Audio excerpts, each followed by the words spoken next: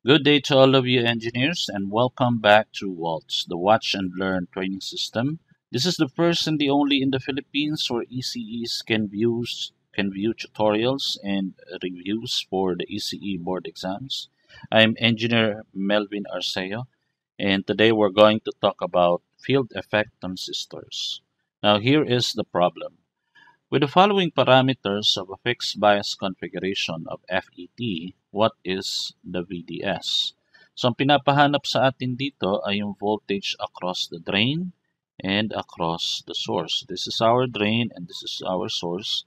The voltage drop across this is what is being asked, okay, the VDS.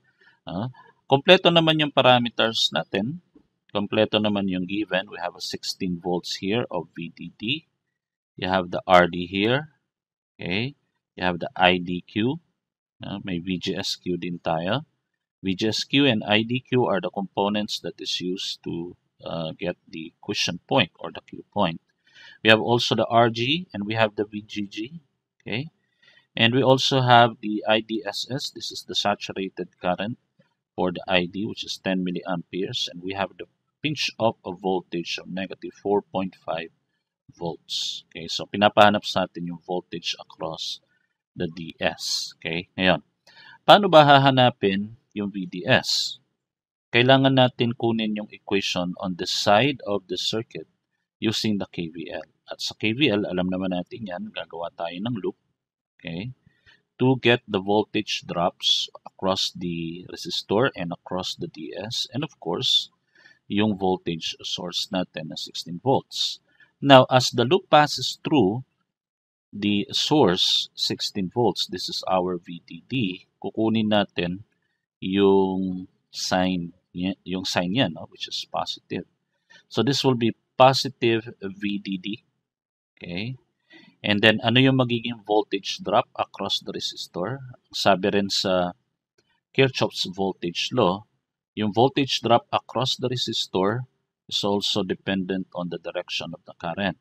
If the current passing through the resistor is moving along the loop of the arbitrary loop we have created, this will give us a negative voltage drop across the resistor. So this will become IDQ, which is the current passing through the resistor, multiplied by the RD para makuha natin yung voltage drop across the RD.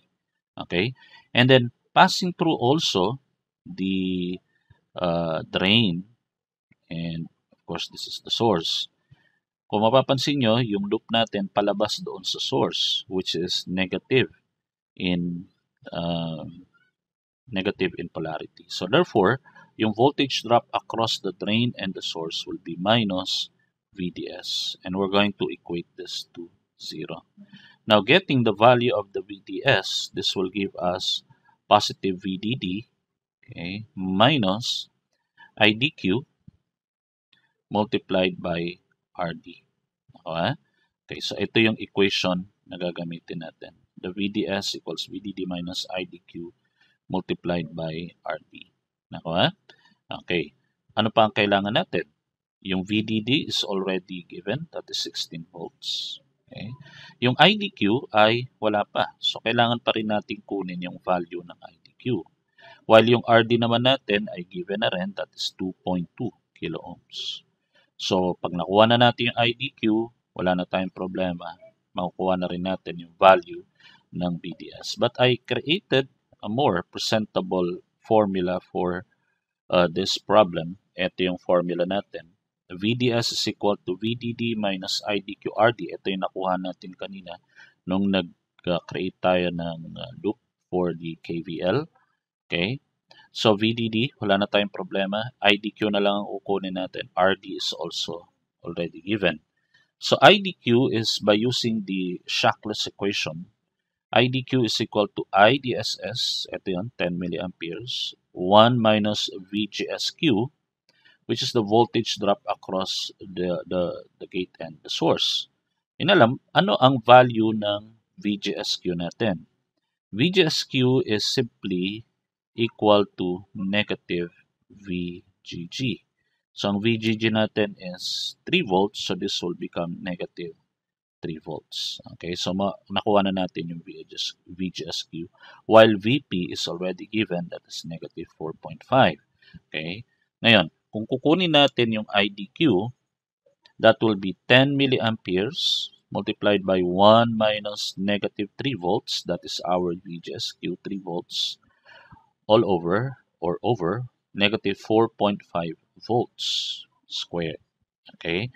Pagka kinumpute natin yan, yung IDQ natin will be 1.1 milliamperes. Nakuha? Okay. Now, substitute natin yung IDQ. Substitute natin ito dito sa value in getting the, or dito sa variable in getting the VDS. VDD is already given, RD is given.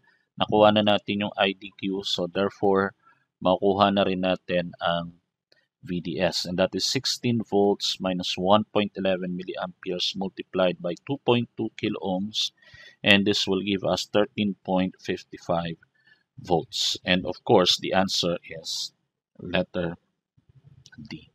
Okay, so I hope nakatulong sa inyo ito. Thank you for viewing, and I hope this will help you pass the board exams. Thank you very much.